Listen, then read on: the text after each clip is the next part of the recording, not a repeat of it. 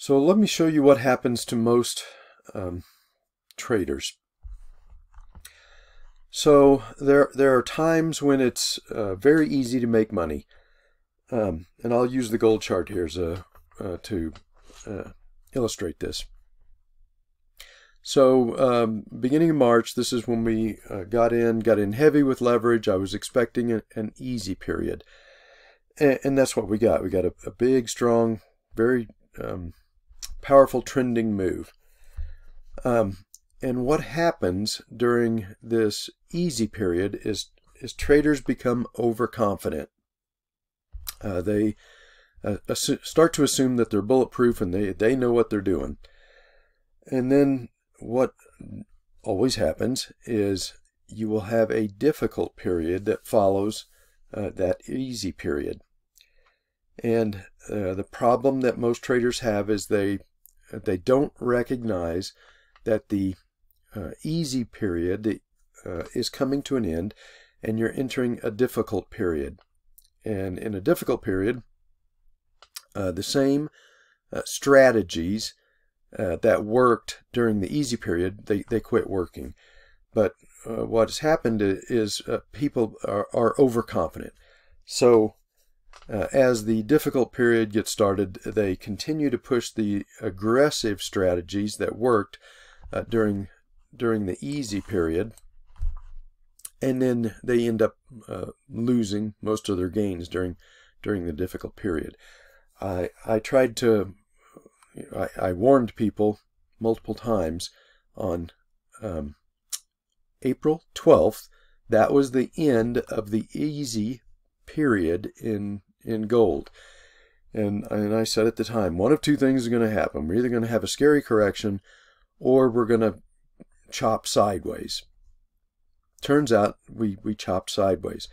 But I watched this play out. You had the gold analysts, that were beating their chest because we had made a lot of money here, and they wanted to continue to press the long tide. They were expecting prices just to continue to the moon, and every other day, this is the day that silver is going to take off, or this is the day that the mining stocks are going to shoot to the moon. And in that kind of mentality, when you have transitioned into a difficult phase, it just gets you chewed up. So you can see what happened here in gold. It's just a back and forth, just a terrible mess. And all this did was it just chewed people up. Bulls and bears alike lost money in this. Let me go to the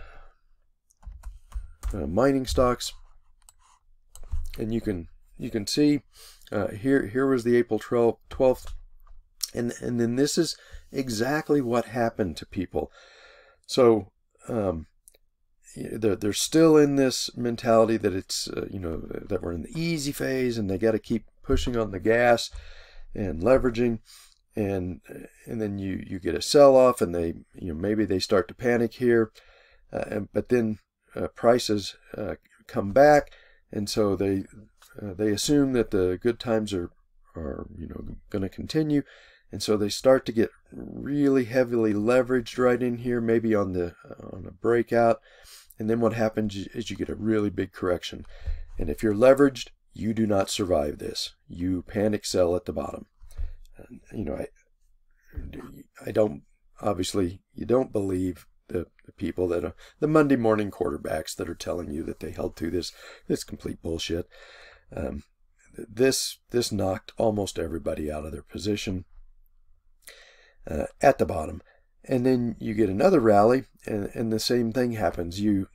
People get bullish on this breakout, and so they got their teeth kicked in here because they were leveraged, expecting price to the moon, and it did the exact opposite. They got a huge drawdown, and if they were in leverage, it was a massive drawdown.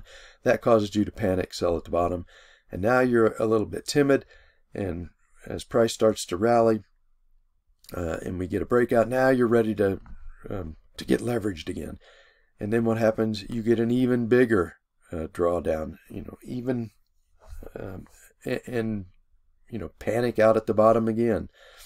And this is what happens during a difficult period. Now on to silver. In silver, it was worse. You get a multi-month, three-month significant decline in silver. And again,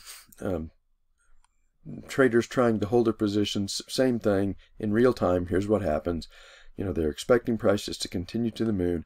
They get a big drawdown and they panic sell here. And then as the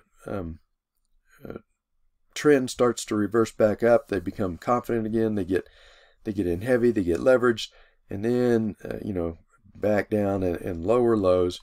And I guarantee you 99% of the traders that claimed they were going to hold through the correction, they panic sold down here at the bottom. And now the mentality has completely reversed. So let me go back to gold. So you get an easy phase. Traders are timid right here because we've just been going sideways and nobody's making any money. They're getting whipsawed and they're very timid. It's hard to pull the trigger here. So they tend to let a lot of the rally pass them by, and then they start to get very overconfident right here, right before we enter a difficult phase. And since they're overconfident, they're trading too aggressively with too much leverage during a difficult phase, and they lose what, you know, gains they made riding the last little bit of this easy phase. And now this difficult phase has been running for basically 5 months, and I think it's probably time for the difficult phase to be done. We've finally broken out. Looks like this one's going to hold above 2,500, and so now I think we're ready for another easy phase. But the problem is people have become timid again. This 5 months of sideways churn in gold, in volatile 10-15% swings in mining stocks, and a big corrective move in silver has completely wiped out the overconfidence that people had developed back here at the end of this easy phase, and now they're timid. They're not sure if this is ready to take off, and so now they're afraid to be aggressive when we're potentially starting another easy phase. And we've got a very close stop that'll tell you if the easy phase is ready to take off. You can see here we've had three. This is the fourth try to get above 2,500, and this one looks like it's going to hold. So you just, you know, it's very, very simple. You just use 2,500 as your stop. If gold comes back down and closes back below it, that's a potential failed breakout. You stop out and then you wait and see if it can recover. Maybe it recovers and we try again. Maybe a failed breakout here leads to a big sell-off and an intermediate decline that maybe takes us all the way back down to 2,300. But it's very easy to protect your position in this particular setup, and in preparation for your expectation that another easy phase is about to begin. This is what I tried to warn people back on April 12th was probably going to happen. Either a big correction or really difficult trading that, you know, if you remained aggressive, you were probably going to give back a lot or all of your gains that you made during this easy phase. And so you got to change your mindset when we get into the difficult phase. You've got to become cautious. You got to protecting capital is more important than trying to make big gains, and you just don't want to lose a lot of money in a difficult phase. And then when you get into the next easy phase, that's the time to step on the gas again. So I think it's probably time to step on the gas again. So I've opened the SMT. I'll leave it open all day Sunday, and I've there's a pattern here with a target. I've covered that in the weekend report for the SMT subscribers, where I think our target is.